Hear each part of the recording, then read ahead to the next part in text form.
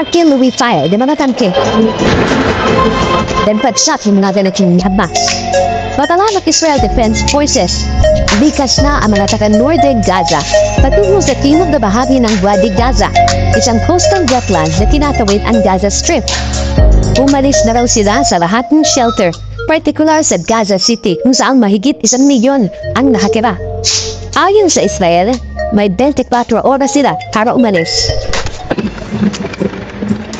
Sa stop ng Israel, malapit sa Gaza Strip, nakantabay na ang mga tangke at tropa ng Israel at tinanang baha ng ilang analyst na mauwik sa ground invasion o pagpasok ng mga tropa sa Gaza.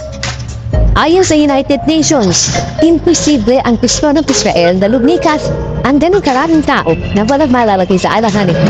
Kaya ang pinagdala sa Israel, yung talatang may ganipagbutos, bawiin daw sana ito para mag-iwasan ng lumala at rahit ang nangyayari na ngayon. Sa ngayon, ang iwanag mula sa airstrikes ang nagsisinding hiwanan tuwing gabi sa Gaza dahil 2 gabi ng walang kuryente roon. Ayon sa World Food Program, paubos na ang supply ng tubig at pagkain dahil sa total blockade ng Israel.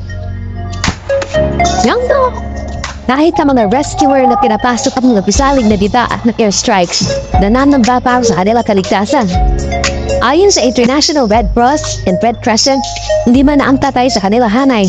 4 na paramedic ng Palestinian Red Crescent Society at isang ambulance driver sa Israel. Nananawagan na rin ng Red Cross na payatong tumawid ang fuel papasok sa Gaza para makapag-operate pa rin ang mga ospital. Pero ayon sa Israel, hindi nila ititigil ang pagharang sa Gaza Strip hanggat hindi tinasalaya ang lahat ng bihag ng grupong Hamas sa kanilang pag-atake sa Southern Israel noong Sabado.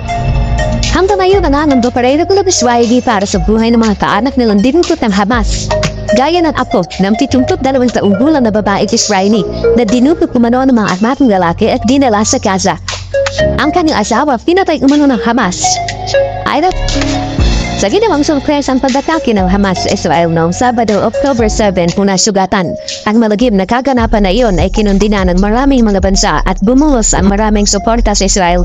Ang Amerika bilang isang bansang kaalyado at sandandikit ng mga Hudyo, hindi lang pagkundina ang ipinapakitang suporta nito sa Israel kundi maging sa mga gamit pandigma ay sinasabing handa silang tulungan ang kaalyadong bansa base sa ulat na inilabas ng Reuters. Nagpadala ang Estados Unidos ng maraming mga barkong pandigma at mga fighter jet bilang pagpapakita ng solidong suporta sa Israel.